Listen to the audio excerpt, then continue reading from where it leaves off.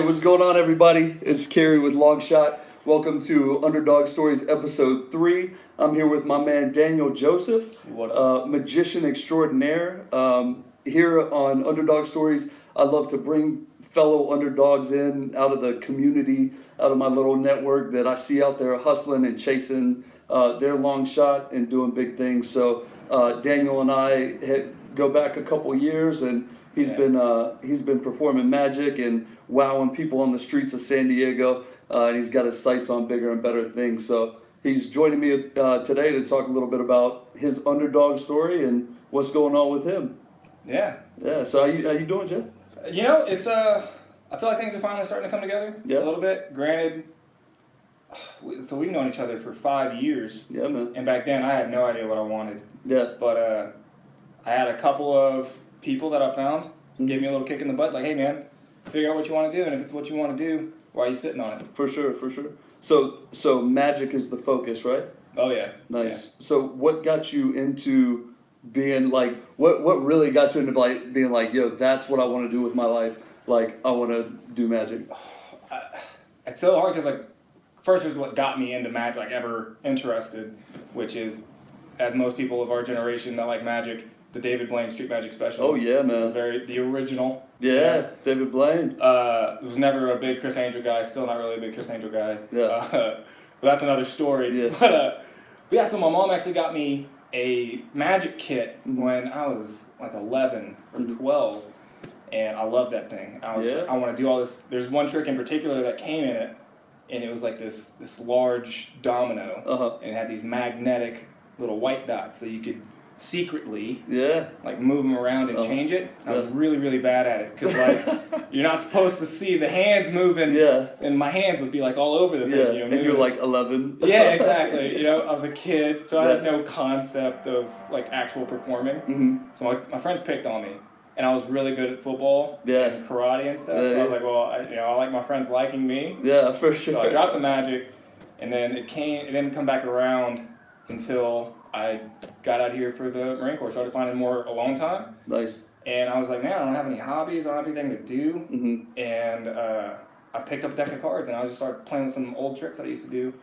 And I was at a barracks party, did a trick, went really well, and then I was like, you know what? Marine, by the way. Go figure.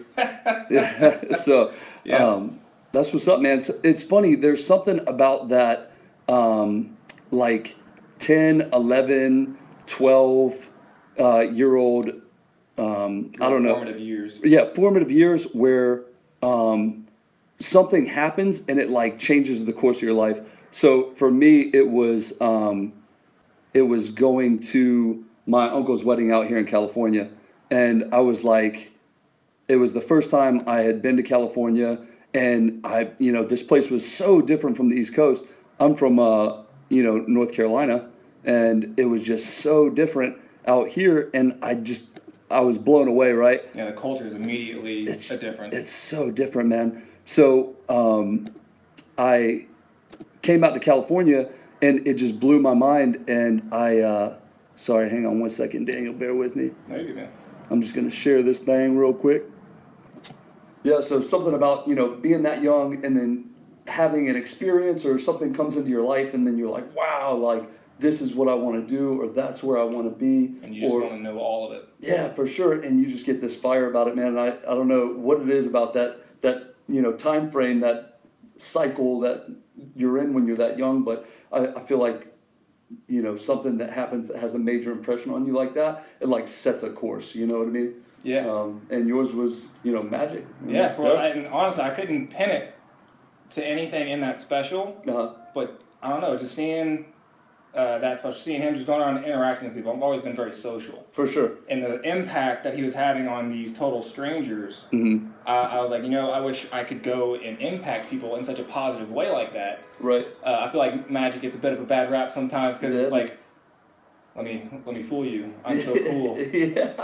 But I just see it as such a positive opportunity. For sure. Like if you're having a bad day, I feel like magic, at least for me, right. I see a good magic trick. I'm like, oh, wow. And it's hard for me to be in a bad mental space. Right.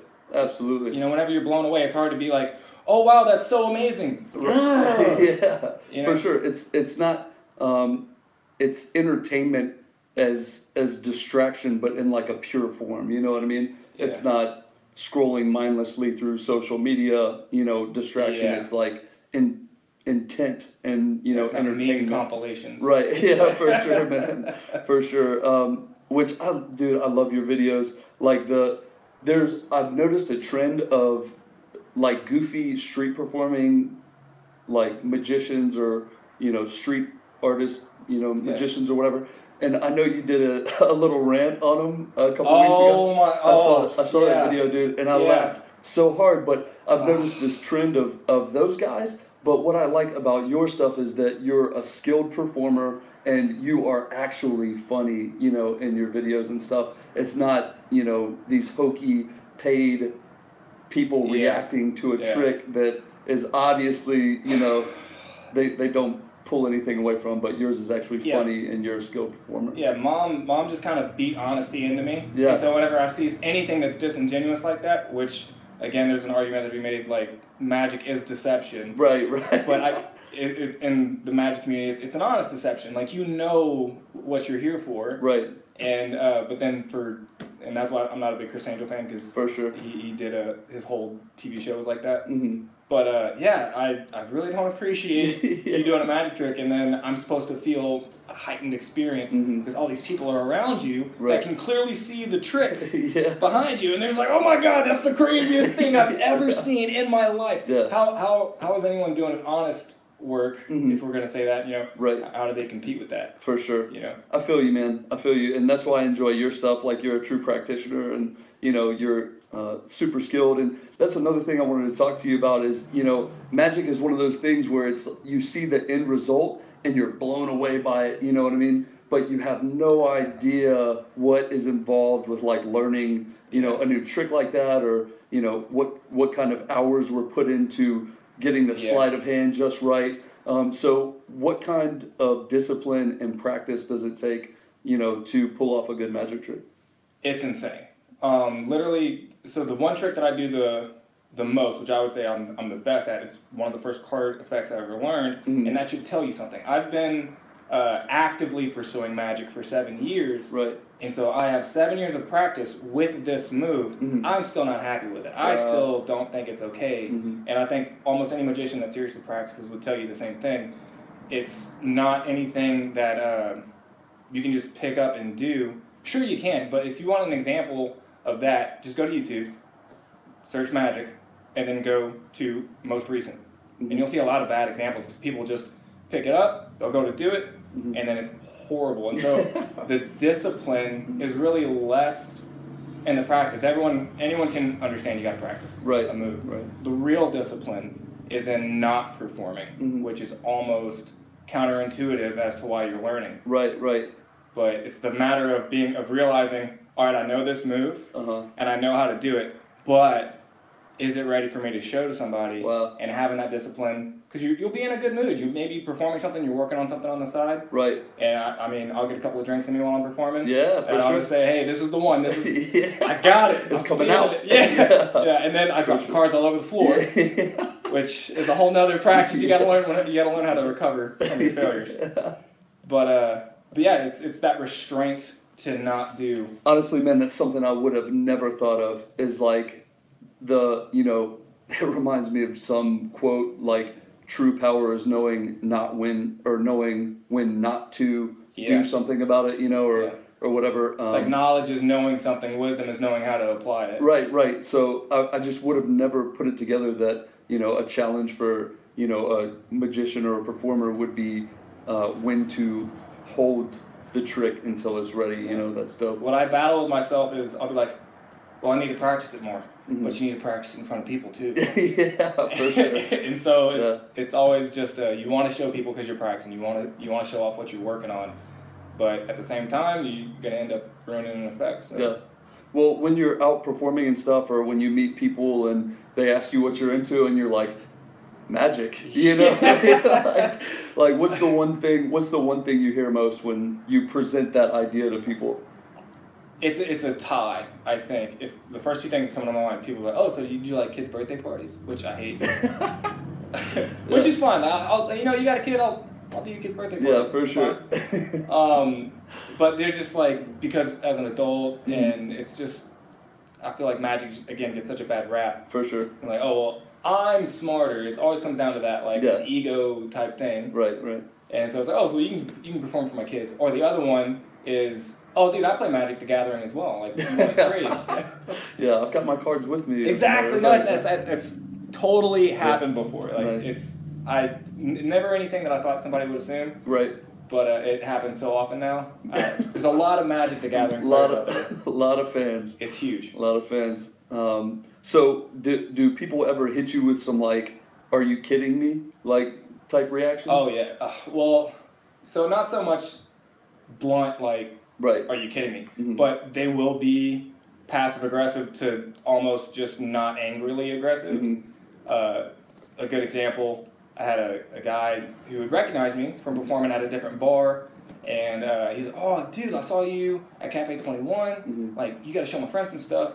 And so I went to show him some stuff, and then this guy, he's like, oh, you're a magician? Oh, okay, well, it's like, I've seen this stuff before. Hadn't even started. Yeah. I haven't even started. Like, there's so much magic out there. I haven't seen it all. You know, there's constantly, Penn and Teller's Fool Us is a show about magicians who have done it their whole lives, still getting fooled. Right. But this guy just, I've seen this stuff. Yeah, for sure. So I'll get that one sometimes. Yeah. But it's all another day in the life. For sure. Well, I kind of want to see a trick, and I was hoping that you would maybe do something. Of course, I couldn't have shown up not expecting to do one. So I do have to say there is an interesting thing that happens with magicians. Almost every time that they pull out a deck, they have to tell you, "Hey, dude, this is a normal deck." Right. And it kind of becomes this thing where the only people that tell you they're not lying are liars. Yeah, for sure. Right. So I've got this normal deck. Yeah. I've got this completely normal deck. It's pretty though. It's nice. It is. That's a good looking deck of cards. But if you'd like, go ahead and grab one out of there. Yeah, it'd make a cool shirt design. Oh, they're awesome. Yeah. They're amazing. Yeah. So you check that out. Yeah. All right. You can show it to the camera. Make sure I'm not. Yes. I don't want to cheat. Check that out. You got it. All right. Yeah. Now, you just would put it back into the pack. Yeah. That's a good spot. Wow. Perfect. All right. Now you're trapped. Yeah. I got you now. It's done. Yeah. Now what most good magicians would do is they'd be able to find it, because they can keep track actually of like how many cards they just pulled. I'm not that good. Yeah. You got marked cards, right? That's what I got. I got it. And if you put it back in, I mark it a little bit. And I don't know if you'll see it. It's kind of subtle. But you see, we get a little marking on it. Now, it would be impressive if this was your card, right? Yeah, is that it? Yep, that's it. Perfect. All right, we'll put that one down. Another thing that good magicians don't do is they don't do a trick twice. But I really like this one. So, I'd like for you to, we'll do it this way. Tell me when to stop. Stop. Right there. All right, check that one out. And actually, pull it out. All the way? Yeah, check it, show it to the camera. You got it? There you go. All right, we'll just do this again. Whenever you want to put it in. Right there. Put it on top, that'd be a sneaky spot. Yeah. So again, though, as you put it in, right there, we gave it a little mark. Or maybe we didn't. This might be why good magicians don't do them twice. You know what? Actually, I think I only brought the one marked card, actually. So,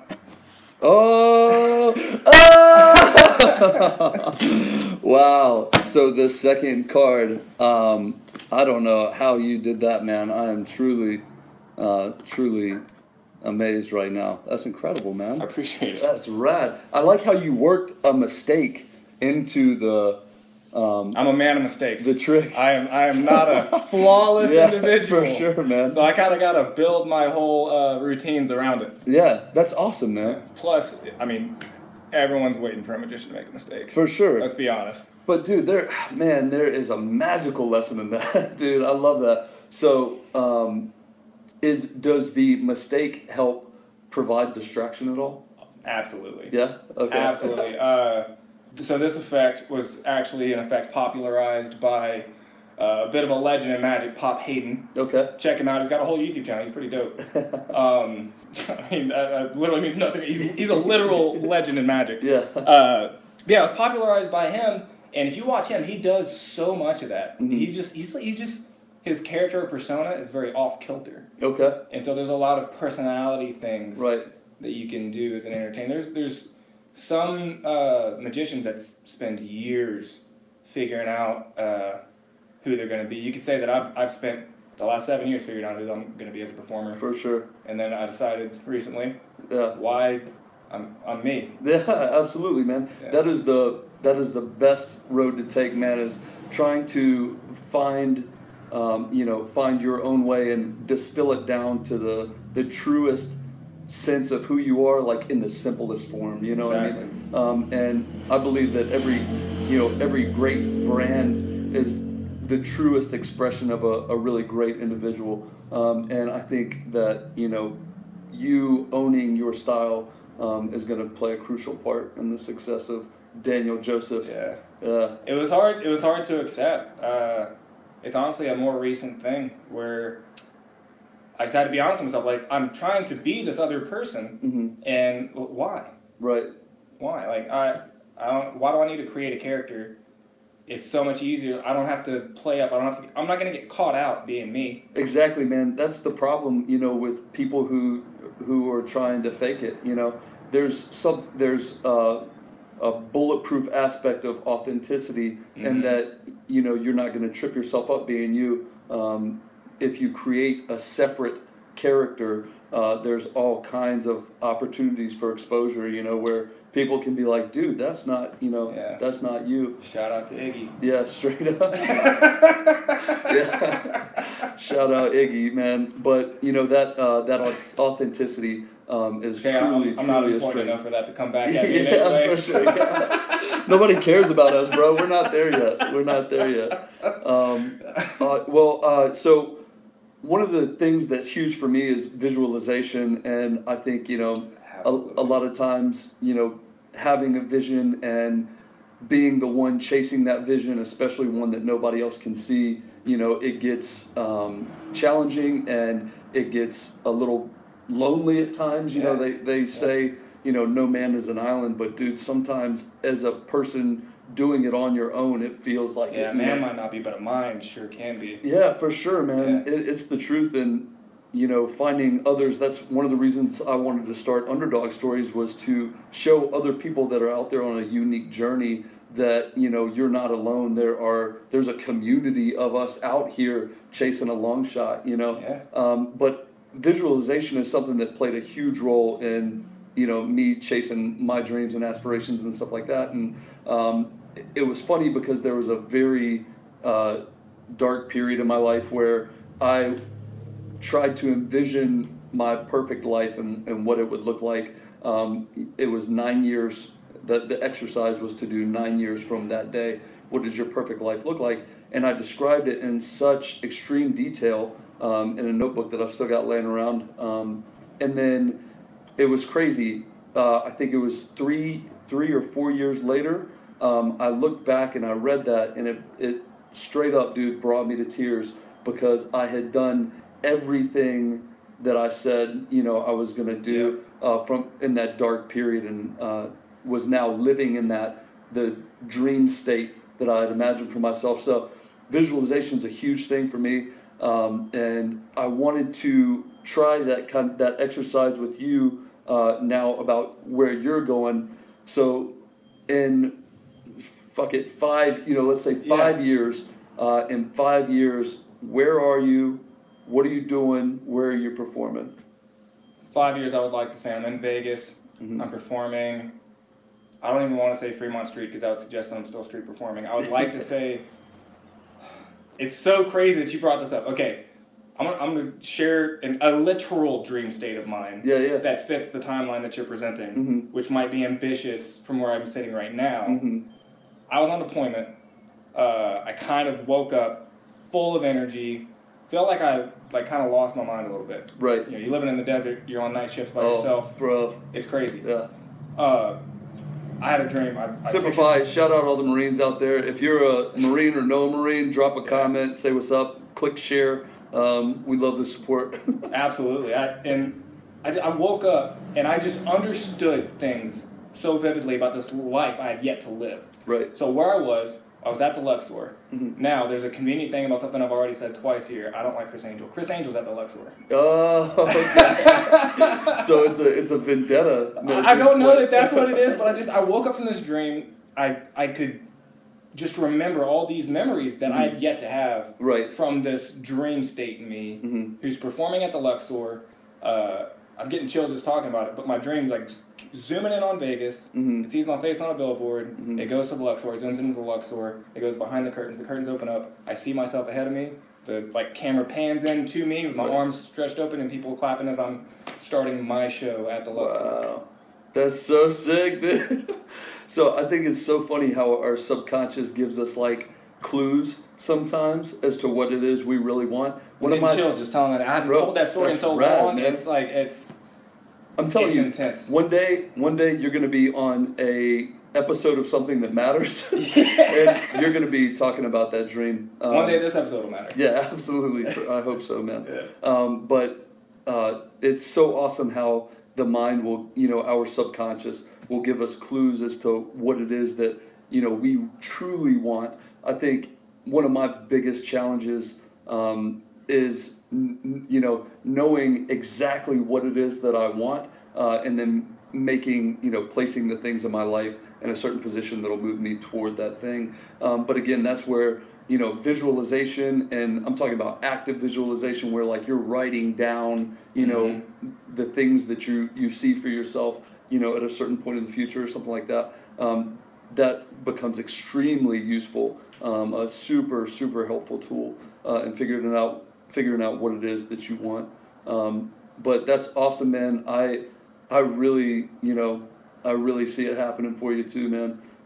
Smashing the Luxor in Vegas. It's so crazy to think that, granted, there's a million, there's infinite possibilities how all those things could come true. For sure.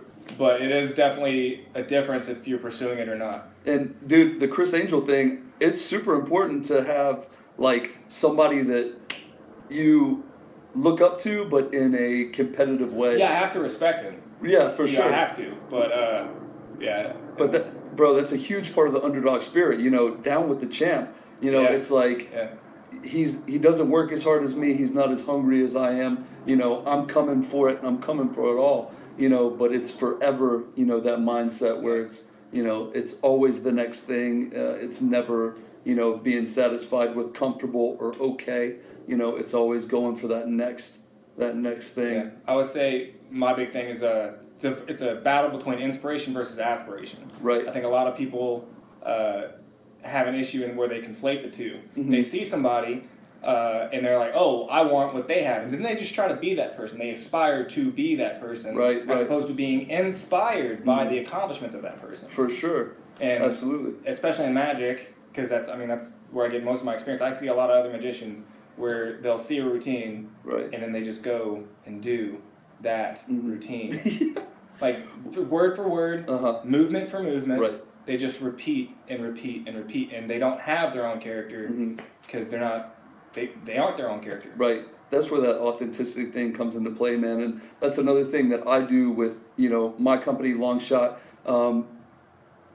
Same thing in the apparel business, right? So there are a million small clothing companies out there. This is my second one. I've experienced just a ton of this cookie cutter, slap it on style of going about apparel manufacturing and stuff like that. And that's why I'm really proud of doing everything 100% myself. Every design that I put out was me on my, and they're great, by the way. Thank you, they're bro. amazing. I love them. I appreciate it. Shout out to the shirt, looking good, bro. Not even like being. I'm not being buddy right now. I have this one and I have the one that he wore in the last episode. My two favorite shirts right now. Thanks, bro. I appreciate that. And yeah, Dan was one of the first supporters of the brand. He and his girl Ryan, man, they both got a shirt. And y'all on the Instagram page for Long Shot, if you look under the represent tab, y'all are like two of the first people ones in the store, that were representing, man. So I really appreciate it, man. And before we go, if you had one piece of advice for anybody out there chasing the long shot, something that has a high probability of failure and something that they may be getting negative feedback on, or people trying to hold them back. If you had one piece of advice for those people, what would it be? I mean, I don't know if I could give one. The summary of it would be to just do it.